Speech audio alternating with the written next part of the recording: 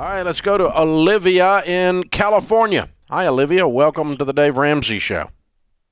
Hi, Dave. Hi, Rachel. Thanks so much for taking my call. Sure. What's up? Dave, I just want to start by saying, first of all, thank you so much. If you would have come into my life 10 years sooner, oh, my God, I would be a millionaire by now. Thank you. Well, that means 10 years from now you will be. I'm on it. I am on it. I am focused and not finished. I am well intent. Love it. So here's my question.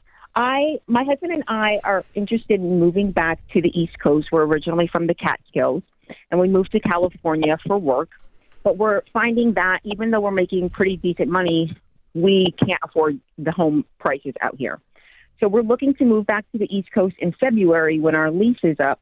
But we want to know if purchasing a home right now, while we're still in baby step 2, we've paid off about $30,000 in debt in the last year, but we're now at our student loans. And they're 67 and 22. So we want to know if moving back to the East Coast is a good idea with having those student loans, and should we stop the student loan payments considering what's happening right now with the government and put that money towards our down payment? Well, if I were in your shoes, Olivia, I would hold off on buying. I think moving to the East Coast, that's a lifestyle decision you guys want to make in February once your lease runs up. Is it February, right? So it'll be about another 9 months? Yeah, 10 months. So yeah, I mean, by that point, you guys will be tackling this debt. Your debt load will be less because you'll be paying on it. But if you still have that student loan, then I would rent or lease something out on the East Coast. But I would still make the move. Okay. I think you can do that. You'll have to account for some expenses and things that will cost. Right. But I think that, yeah, that's a lifestyle move that you guys can still make.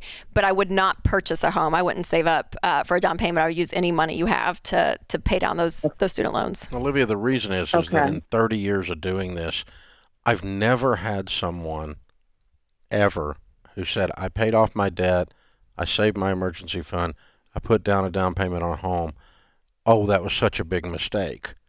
But I have met with thousands of people and taken calls from thousands of people that say, I bought a house while I still had a bunch of debt around my neck, and the house turned into a curse rather than a blessing. And the reason is it just costs money to own a house. Stuff breaks and things happen, and stuff comes out of nowhere, and it's a different level of strain on you than renting.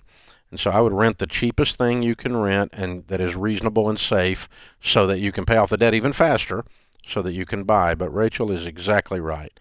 I definitely would be debt-free and have your emergency fund plus a down payment when you buy.